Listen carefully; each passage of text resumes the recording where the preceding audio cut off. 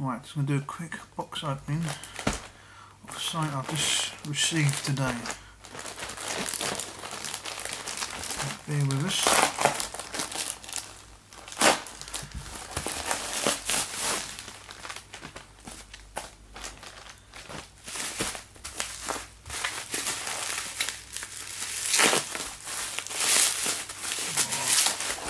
Just bubble wrap, loads of it. Oh, loads and loads. This is nicely done. That's what I bought. Don't like. An OCZ 50 gig Vertex 2. That's what's on the front. It includes, if you can see there, 3.5 inch adapter. It's just on the front, 50 gig.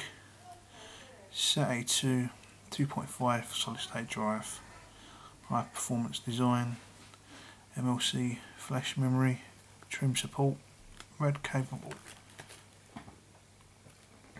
and some stuff on the back, some serial numbers that will show that. Right, let's have some stuff under here, if I can pull it off. Gives a bit more information about it. I hate when I put stickers on there. I'll read out what it says.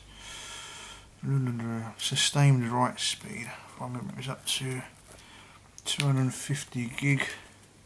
250 gig. 250 megabytes.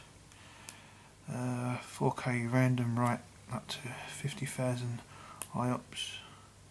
Shock resistant. Right, blah blah blah. Give you a little look. You can see that, like that. There you go.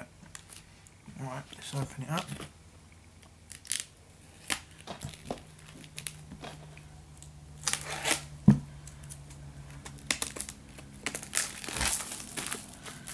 This is my first SSD. I'm going to get 2 of these.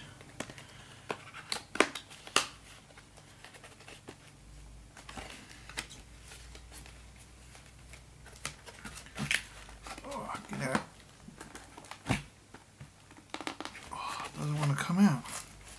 I don't like it. Oh, there we go.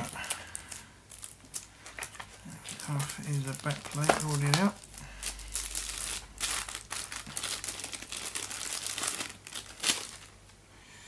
There you go. There's the back plate. And the logo on the top. Hopefully some literature.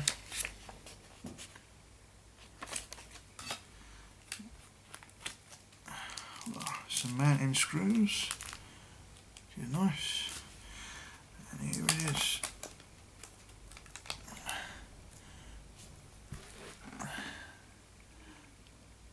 I'll open him up and have a look.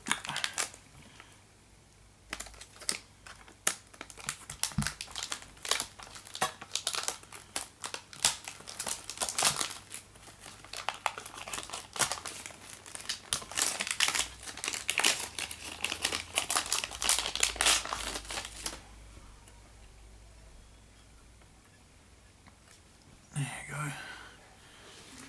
Solid state. 50 gig Vertex 2. So 50 gig, but I've got to get another one, put on red. I need 100 gig for my system. Power. And a SATA. There's the back of it.